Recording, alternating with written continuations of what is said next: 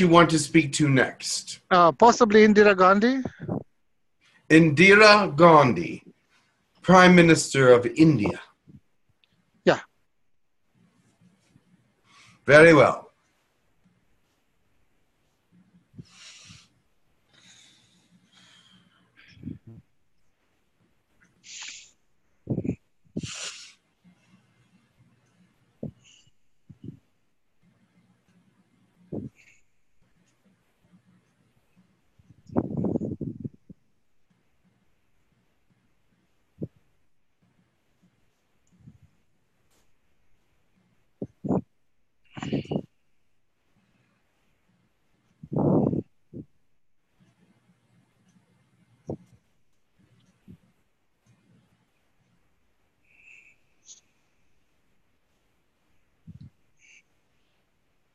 I am here. What is it that you would require from me? Hello, welcome. I wondered if you would clarify the story about your walk-in soul design. The walk-in within me was just at the time when I took my office. Because I was experienced in political hierarchy. I had done some political work in my life up to that point, but this was something very different. This was of a grand nature, and it required a grand amount of effort and intellect and organization. I was approached in my sleep. I had an interesting dream that this was a time of change, that this was a time of great importance, and that I needed to listen carefully to what they were going to offer me. And I knew that the country was in shambles in some ways. Not completely, but in some very important ways, there were many important disconnects that needed to connect back up. And the people were disillusioned, and the thought process was that they were going to lose their independence, at least what they felt they had as independence at that time. And so I listened carefully, and they offered me someone that would be of a great help to my mission as a prime minister. So therefore, I considered it for many days. It was not an easy decision. The reason for me is that I do not like the very thought of possession. Was frightening to me. But also the thought of no help in this position was also incredibly frightening to me. So I went back in. I had not made a decision yet, but I was asleep once again, and they came again to me and said, "Have you made up your mind?" I said no. And they said, "Well, this is the only opportunity that you're going to have. You have to make up your mind now, or you will not have this opportunity again." And so I asked many questions. I said, "You must let me ask as many questions as I need to ask in order for me to be in any way comfortable with anything of this nature." And they allowed it. Of course, you may wonder what questions I asked. And I would ask if my personality would be altered. I asked if my family would notice a great difference. I asked if this was the only way that things could move forward and I could be successful. Many, many questions. I finally decided at the end of that questionings that it was to my best interest that I do so. However, there was this question also, and that was, if I do not like this, can I get out of it? And they said, absolutely. That was the final question that I needed answered, because if it were something that I could not control or something that I had no authority over as an individual, as a person of free will, I would have said no. However, they said, if you wish for us to leave at any point, and there was more than one. It was actually a couple of different beings, but they acted in simultaneous action so that they seemed like one. But they said, if you wish for us to leave at any point, we will go. But remember this, we will not return. So I agreed with that, and I had them come in. It took me several days to get used to them because their thought processes were far more advanced than mine. Their organizational skills were very different than what I had experienced, but they were in a much vaster, they could do organization in a much vaster way than I could imagine. And this was a saving grace for the country. I would have made small intentional moves that would have been helpful in some areas, whereas they made large, very inclusive decisions, which I found to be quite amazing. But I got the hang of it and was able to, with their help, bring the country back into some semblance of organization, bring the people into a much calmer frame of mind, because they saw some resolution to major problems, not just the minor ones, but some major problems such as cutting down on warring factions, having the British government back off. Things of this nature caused a great deal of relief within the people. Also having the leader of the country become a little more understanding of what was going on, because he was oblivious in some ways. So that was the first section of what happened. There was so much more than that, of course. So many things. And so much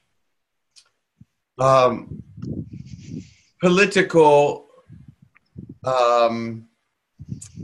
compromise, if you will. I would have not been so compromising as I would have felt that they would feel that a woman compromising was a position of weakness. However, the way that the compromises were made were very strong and very distinct and very much in the favor of India. So therefore, I felt strong still, even during these times when compromise was necessary. It felt right and it felt strong. So I was happy for these beings to have helped me. But there was a point when I did let them go. But it was not for a couple years. But I had learned so much from them that I felt that I did not really need their guidance, but that I had learned how to do it correctly. So I left them go. But of course, soon after that was my demise, or I was no longer prime minister. So which beings were theirs? They did not give me a name of a species because they said that that would not be necessary, but that they were benevolent and that they were from Alpha Centauri area. Oh, wow. And that they had watched humanity for a great deal of time, that they were very interested in keeping the planet in a whole state. And India was very important at that time to the planet's whole state. I don't know how, but they felt that it was. Yeah, I remember in Russia in that time it was India was big. The Yes. opinion of India was big. The friendship with India was big. It was important. And they felt so as well. They saw the hands reaching across the planet to India, and the well-being of India was on the forefront of many minds because there were so many people there. And if India would have failed, that means that they would have been overtaken by other places and divided, probably. Right. So now, from your position now, can you see which race was this, and is it possible to disclose it? I will check with them. I do see that it is a species in the Alpha Centauri area, and they are already moving to other areas as well. They have moved to many different places, but they are, one moment.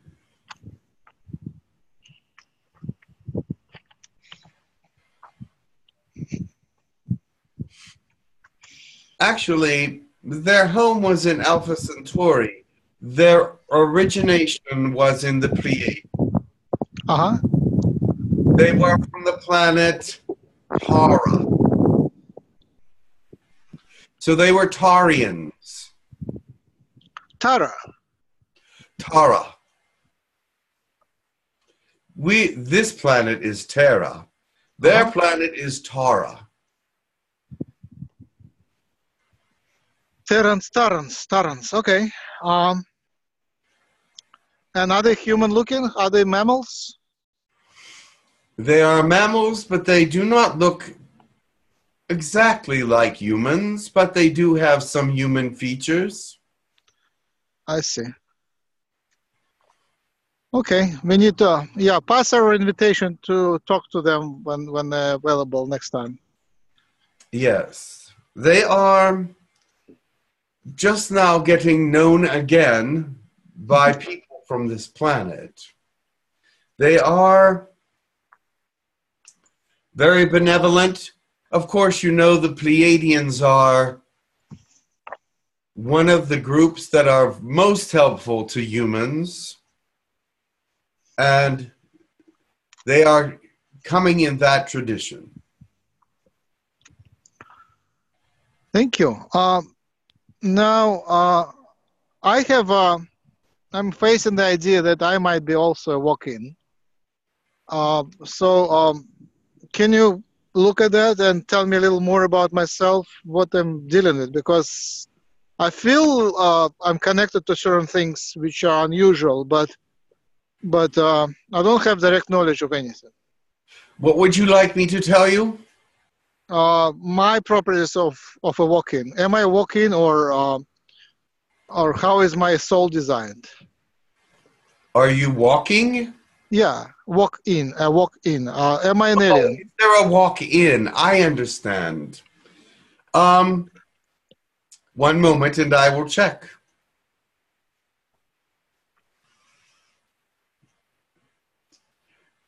You do have friends and helpers, but you yourself are an alien born into a human body. You do feel it. You do feel that disconnect from humanity. I know you're very, very Pleiadian, and you're at 22%, I believe. You confuse the soul and the genetics. I think these are independent things. So the soul could be Pleiadian and genetics can be not. It doesn't have to be the same. Well, yes, but you are 22% Pleiadian. In the genetics, how about the soul? In the soul, let me check. That's a little harder to check.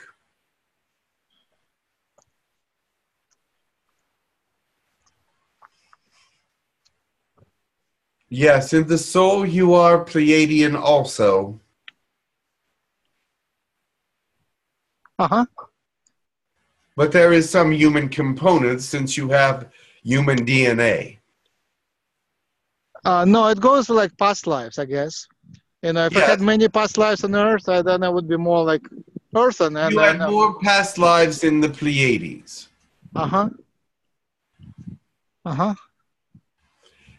Yeah, I did a hypnotic regression, and I went to a past life when I was more like a bipedal chicken, like more like a human with the chicken features, or like Egyptian god looking at chicken. Yes. Do you know what it is? That's a blue avian. Oh, really? I need to talk to them again. But it was more like a chicken than the blue avian. I wasn't blue for sure. There are different facets of their species, but it is a blue avian species. Wow, I need to talk to them about that. All right. So, as a human here, what did you have any interest in experiences of connection to the spirits and the aliens? I did not originally have any interest in that until the dreams came. And then I became very aware that they existed. And from that time on, then I did have interest in it. And I did have understanding more of what was happening in the outer realms as well as the inner realms. Any experiences which you would be like in a awake state? Did you see any aliens or spirits or? I did see these particular aliens in the flesh. Oh, wow. At one point. It was a little frightening, but they told me that they were coming, not to be afraid. They told me what they were going to look like. They gave me an image in my head, and then they asked me if I was ready to see them. And when I said that I was ready, then they appeared. I was still frightened. However, it was the only time that I ever saw them in the flesh. And it was in a private place. It was in a place where no one else could interfere with our meeting, and not even my husband could interfere. So I was a little frightened because I was alone, and there was more than one of them. There was 3 actually,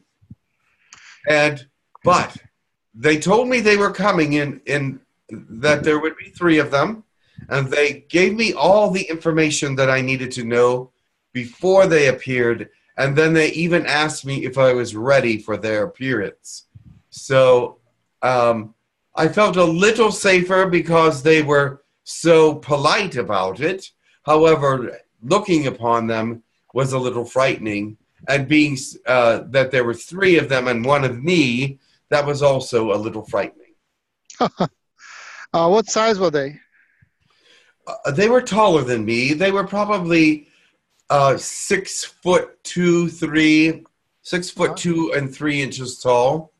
Did they have hair? A little bit, yes, but not a lot. What was mostly different about them? The color of the skin. Uh-huh.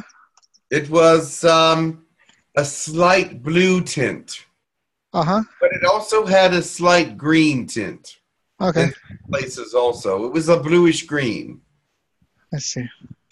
And it was not real smooth looking at places, especially on the forehead, and the sides of the head had sort of bumps on them. Uh-huh. But it seemed smooth through the face, and I could see some arm and some hands. I could not see their feet. Uh-huh. Or legs. What But was the reason for them to appear? they wanted to speak to me because it was the day that I was to, for them to take control. Oh, it was before taking control. I see. Yes. Was it soon after you assumed the office? Yes, very soon. Within weeks. Uh-huh. All right. So when they were in charge, how much of activity did you have in your body? Did you were you present once in a while? Yes, I was present. That's why that was one of my questions. Would I be present? And they said yes.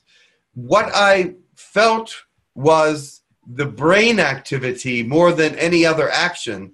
They actually worked with my body as much as they could. I felt some actions in the body, but they were not great. I felt sometimes that they were like I was pregnant and they were kicking me a little bit. But other than that, it was more of the mental action that was memorable. I remember that the thought processes changed, and at certain periods of time, certain thought processes would kick in that were absolutely not something that I would have thought of or I was aware of even.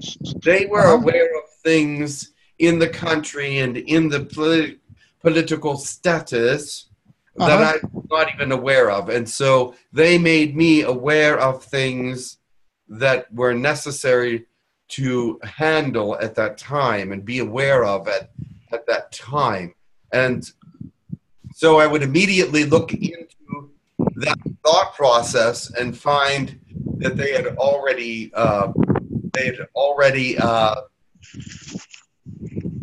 made some plans, but they did not get ahead of me. They tried to keep with me as much as possible. However, they had to throw thoughts at me that were not in my awareness so that I would look into them and then be aware of their next move. Wow. So it looks like there was a team working for you.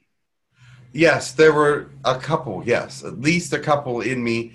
Three of them appeared, but I think only two of them were to enter me as my help. Wow. So they would enter and leave, or how would it work? No, they were to stay there until I told them to leave. Both at the same time? Two souls in one body? Actually, three if you count mine. But yes. But it wasn't like I had many souls. That wasn't the feeling that I had. The feeling that was there was that there was two minds. It was my mind and another mind. That's how it felt. It felt like there was a mind outside of my own that was creating incredible thought processes that needed to be thought of so that things could proceed and succeed. Wow.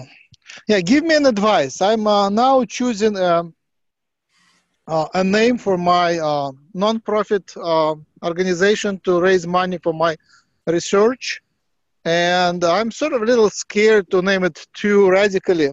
So it would, I don't want to attract too much of attention of skeptics and other restrictive mechanisms of the country. So one is very traditional. It's called the Foundation for Electrobiology, or Electrobiology Foundation. It would be very traditional, but it would be not very exciting for the donors because it sounds too dry.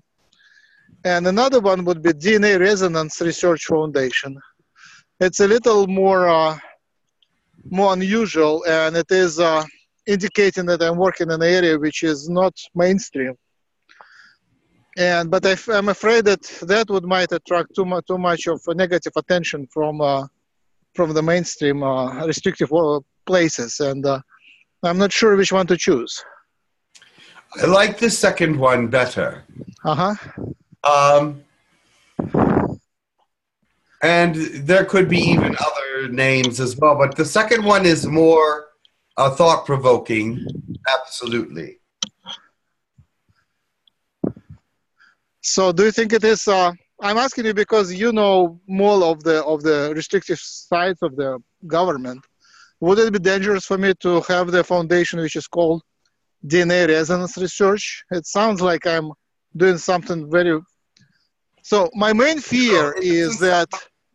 It doesn't sound that radical to me, actually. Okay. All right. There's the research for the energies of DNA. Yeah. Because in the past, like it was, I think maybe 15 years ago, when I first stepped out on this road, I was visited by a professional skeptic. And at that time, I was too little fish to be bothered with. But if now I'm become a bigger fish, then they might start, paying attention, because it's still a fringe science, and they, there is a lot of professional skeptics who hunt for outsiders and alternative thinkers. Let me tell you this: there is not a single person out there that is doing good work that is not put under a microscope by someone. There's not a single day that went by that I did not get a scandalous letter from someone telling me that I didn't know what I was doing. There wasn't a single day that went by that threatened my life because I was a woman in high position. There wasn't a single day that went by that I did not have doubts. So therefore, if you are doing something worthwhile, you will come up against opposition always. There will be much opposition before there is acceptance. So do not worry about it. Let it happen. If I would have let these things bother me, I would have never accomplished a thing. All right. So do not worry about that. Even if they say they're going to close you down, they said that to me as well. They said, we're getting you out of office. We'll have you out of there in 10 days. That did not happen. Remember, God has his hands on the situation, and he knows what is going on. So therefore, do not let these people of opposition bother you in the least, because that is what they are there for. They are there to discourage you so that your mission does not get accomplished. So therefore, please just disregard them as much as possible and move forward boldly, because this is what you must do. Okay. Well, that's a good advice. Thank you. You're welcome. You must understand, there was not a day that went by that scathing letters did not come to my attention, and things of threats and very negative things would come into my office and tell me that I did not know what I was doing, but I had to disregard them and move forward. Nice lesson. So I also would like to have some outside intelligence to help me and to come and give me advice to the areas which require my attention and some information which otherwise I wouldn't be able to get. I think I do get some of that, but I think the more the better. Well, that is up to God, really. But there are those around you that would be interested in giving you more information when the time is right. Thank you. And believe me, there is a time coming when things are aligning for all those that have missions, for the alignment to happen, that their greatness will be seen in one way or another. Oh, one more thing. I think I might have met you in my past life. It is possible. I was told I was a white woman, a close friend of Mahatma Gandhi living in his ashram.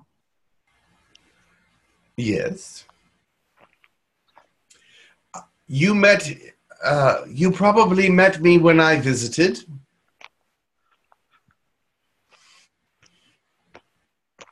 Possibly.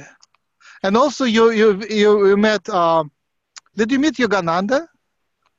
I met Yogananda, yes. Wow. Interesting. And you met Anandamayi Ma. I know there is a video when you visited Anandamayi Ma. Yes, that was a fascinating visit. Yes, I enjoyed it very, very much. And you apologize that you don't have too much time, that you visit her after, like you will have more time. Yes, I thought she was a fascinating individual, and I really enjoyed being in her company. She had much wisdom for me, and actually was very complimentary at many points. But what I found amazing about her was that I thought her to be a greater kind of woman than I was in wisdom. She had a vast amount. All right. Did you meet Ganesh after you left the body? Of course. Ganesh appears in many forms around the universe. And is beloved. Yes, very beloved. And leaving your body, was it a good timing for you to leave the body? It was the time that was chosen, yes. Do you regret to live this way? No. I needed to do the things that I did. I was happy for all the help that I was given. I was able to create a unified state out of India as much as possible for that time period, and was very happy to have been of service. Right. Did you meet Golda Meir? Did I meet her? Yeah. No, I did not. Who would you recommend I could invite to meet, like through Jim, through channeling? Any more spirits which you would recommend? Well, there are so many out there that have great wisdom and understanding.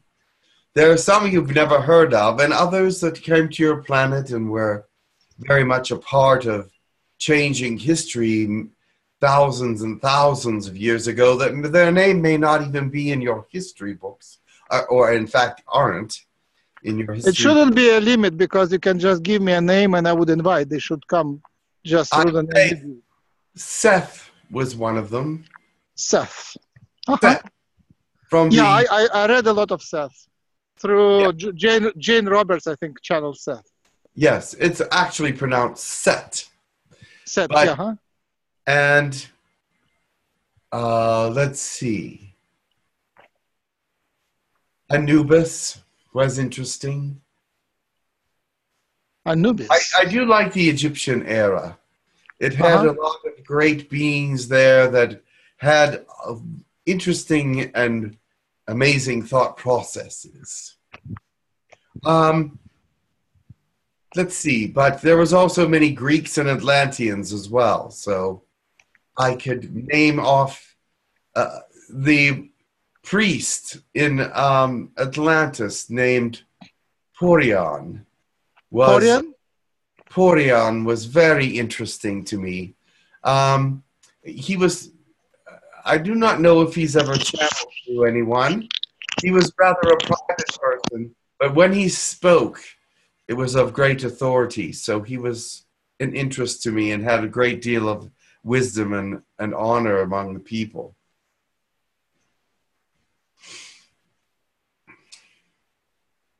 Wonderful. Thank you for recommendation. The noise which you can hear, it is military plane flying around practicing. That's just a reminder where we live, on which planet. Yes. All right. Thank you very much. Yes, the military surrounds your entire United States is surrounded by military.